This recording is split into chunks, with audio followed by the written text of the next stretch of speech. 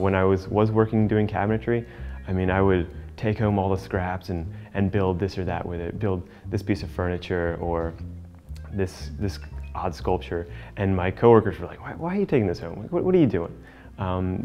That's good for nothing. That's when I was like, okay, I'm a little bit different than most of these guys, and this is probably not the most apt place for me to be working. This piece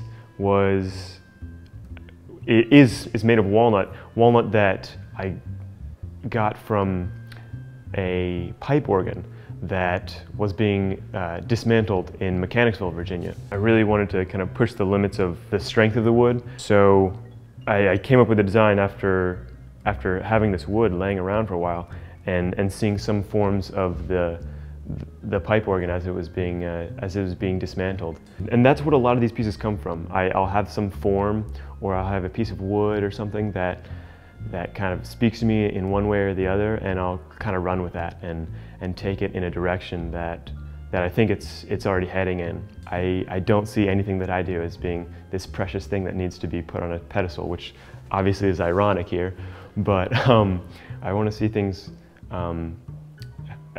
used and somewhat abused. This piece was a shell that I had found, a shell of calcium that I'd found on a beach in Norfolk years ago. It's super interesting shape with this kind of almost gridded pattern with these interiors and these little pockets and nooks and crannies and little alcoves. It's the most perfect form of architecture.